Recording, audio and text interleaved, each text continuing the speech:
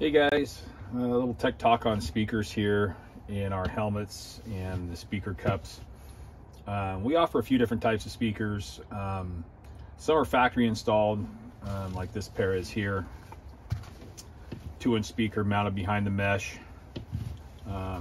Go right into your cheek pad here on the 64 and 65, and also the RZ70. Installing these pretty simple. I always like to try and find, there will be a little slit in the speaker cup here. I like to take your razor knife here and just slit that all the way up. Again, these are a pair of Elite speakers. A little higher end. Again, it's going to resonate the noise right towards the ear. These are a nice option, nice upgrade option. Sliding these in, you can put them behind the mesh here, but I prefer to put them in front. A couple of reasons why I'll explain here in just a minute. Once you get this all put back together, like so.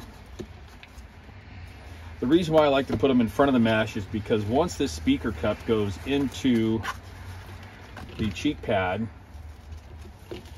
you already have fabric that's going to cover and protect that speaker, so there's no reason to put the mesh in front of it.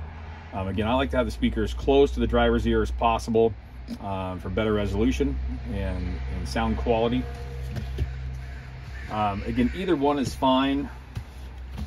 Really easy to install. I just showed you how to do it there. Again, the cheek pad goes back into the helmet. Do it on both sides. Pretty quick and easy install. Only takes roughly 5 minutes to put them in. It's a great addition to a helmet if you're running communications or running receivers. And I'll do another video on the receivers and the receiver mounting. Thanks for watching, guys.